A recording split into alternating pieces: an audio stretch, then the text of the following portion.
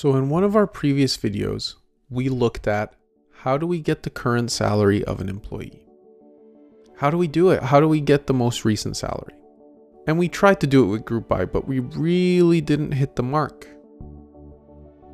Now, with group by, what we said is, hey, if we join all of these tables and then we do from salaries as S, we can grab the maximum salary.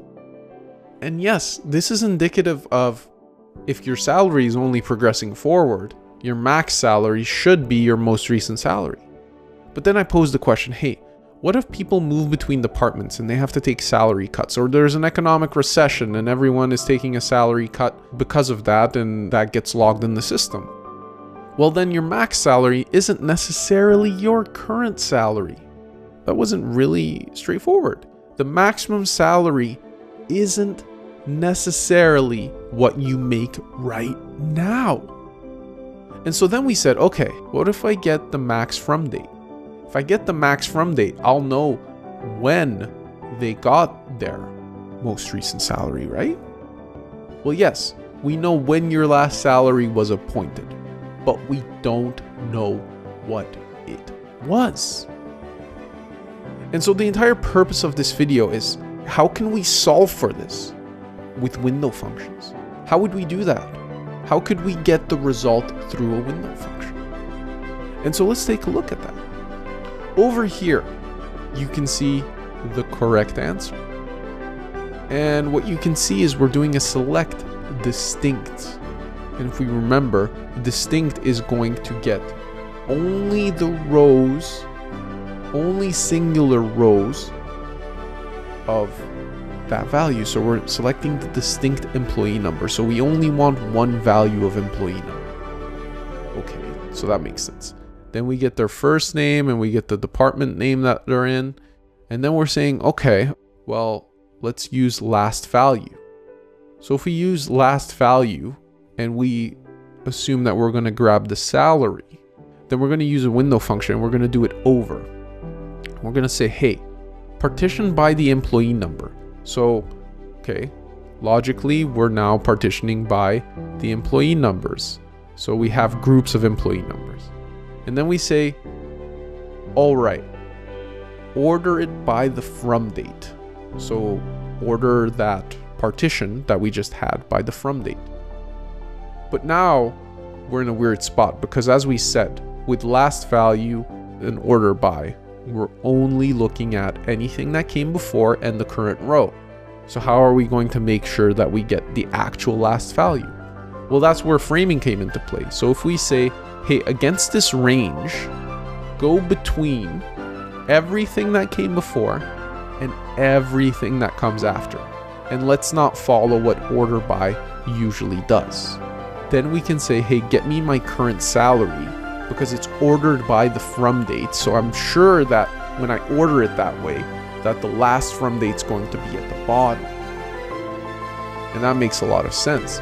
And if we do that and we say, hey, this is the last value, get me the last value, then we're going to be sure that we're getting the last salary. So let's run this query real quick. All right, so here we have a shortened version of that same query where we're doing the partition and the order and we're doing the range change. And so what we're going to see happen here is that for the employee, we are getting the last value. We are getting that value that correlates to their last salary date. And how do we know that for certain?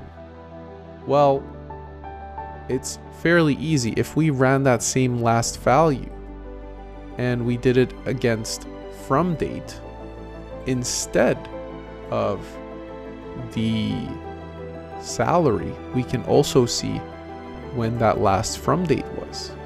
And so then we can verify, hey, are we actually getting the last date? Are we actually getting that correct salary? And so let's check, because that's a good question. So for 10,001, we already knew that it was in 2002, 0622. So we can now accurately say that, like, hey, this value actually maps correctly to this value. And all of these values are their most recent salary. So we've solved it in a way with window functions to give us a correct outcome.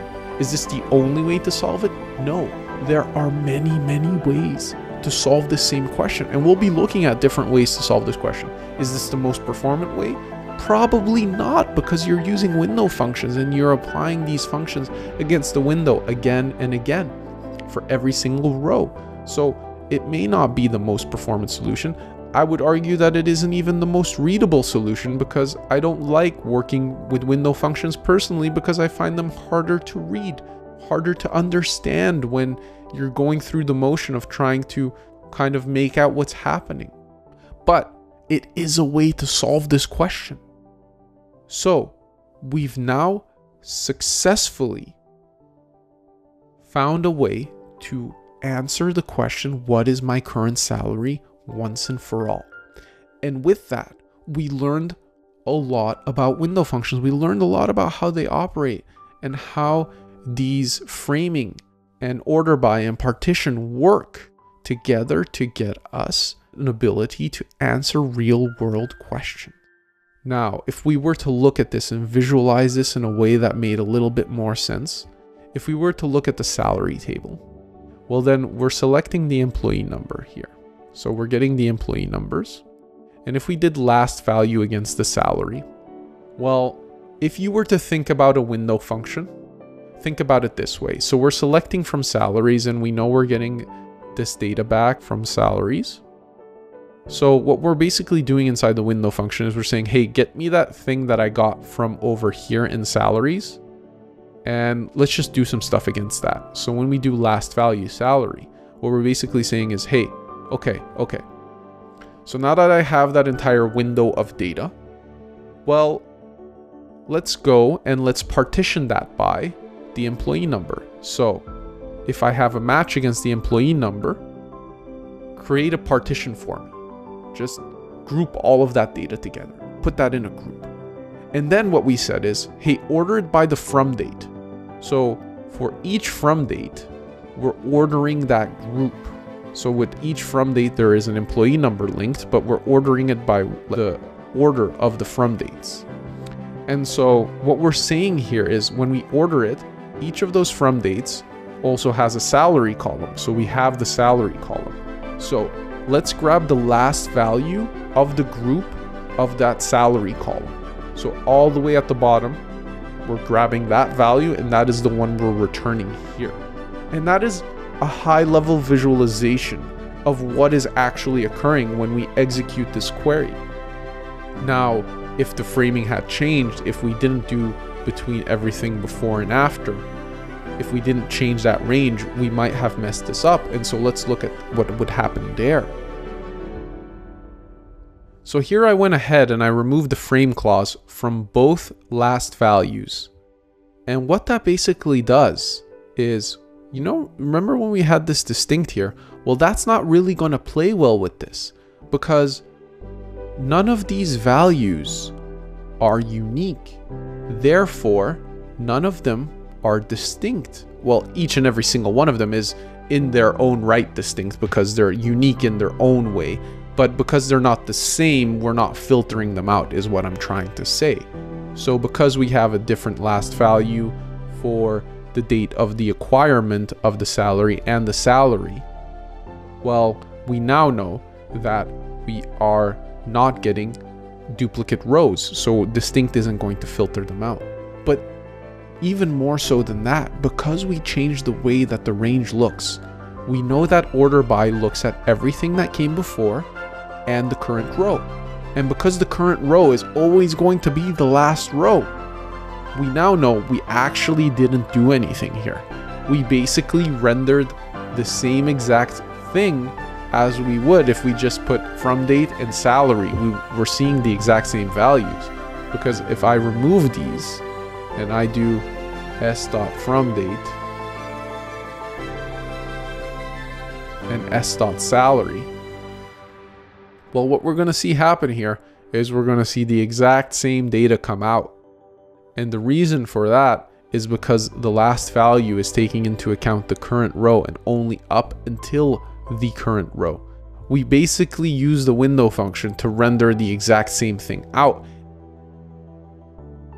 And that is exactly why our framing here is of the utmost importance, so that we take into account the entire range. And that's why we were able to solve this with window functions. All right, so with all of that said, there are so many functions that you can use with window functions. And we've looked at a couple, but just so you know, you can use most of the aggregate functions, sum, min, max, average, but there are special ones. There's first value, returns the value evaluated against the first row in the partition. So the very first row.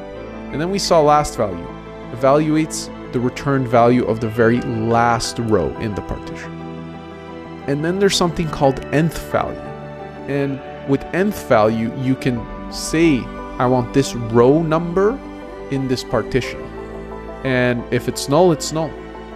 There's something called percent rank to return a relative ranking. There is rank to return the rank of the current row in the partition with gaps. There's something called row number. There's lag and lead. There's a lot of different window functions you can use, and we're going to look at a small subset of them that you would use most often, but just know that the majority of these are to be utilized when you're doing some kind of data analysis, predictive things, when you want to run some kind of calculations or whatnot against the window of data for each individual row. And so let's hop into looking into some of these functions.